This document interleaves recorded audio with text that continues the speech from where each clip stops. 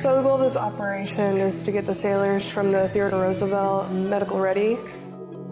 All the sailors that we have here have tested negative and are here for the purpose of keeping them safe so they can get back to their mission once the ship is ready. It's a generally very important thing that we maintain this quarantine, getting that aircraft carrier back up and running, make sure we're all good. And also for the civilian population, we're making sure we're not spreading this virus throughout the civilian population, maintaining that good relationship with Guam and the United States. Right now we're in direct support of a strategic asset, and that asset being the Theodore Roosevelt. So obviously hugely important to maintain freedom of the seas in the Indo-PACOM AOR. And I mean, we're really just working around the clock to kind of make that happen and get that ship out to sea. We do food runs, we take care of the laundry when they put it out, we take care of the trash. Basically like hotel staff, just a little bit more involved in their health. We have the Marines here and we have sailors also here that help with providing meals for the sailors, getting laundry taken care of, also trash. We sanitize before we use things, after we use things. We are constantly sanitizing. As far as my team and my staff, we're kind of the buffer between the civilians and the sailors in the hotel. So we have zero physical contact with the sailors in the rooms, and we have zero physical contact with the staff at the hotel. We wear our masks all the time, we have gloves all the time, and we split up. We have 2 and 2 for certain floors on our tower side, and then another 2 for our island side. And basically it's a drop-off service. So we'll drop off the food at their door. There's a paper that we sign, and then we'll ring the doorbell. And we just keep going. So we don't want to have to really come in direct contact with them. Our policy here working at the hotel is we treat it that the sailors are essentially cleaner than we are.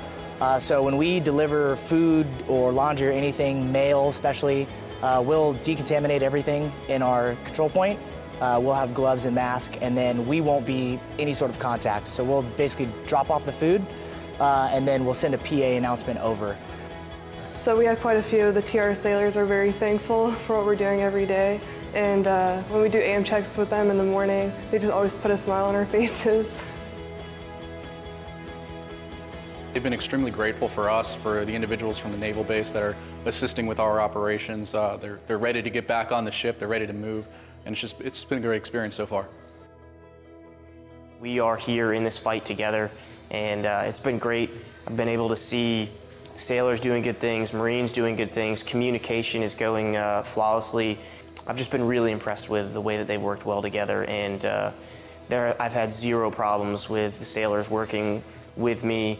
They've just come in with a ready, can-do attitude, and we've been knocking this mission out of the park, I think.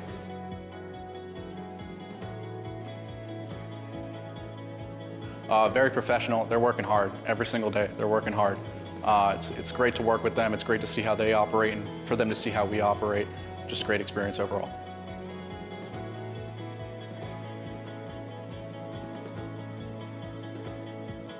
I am so thankful for this opportunity. It's taught me a lot about patient care, just medically wise, just in general, being on the front lines. I'm honored to be a part of such a big mission, the bigger picture.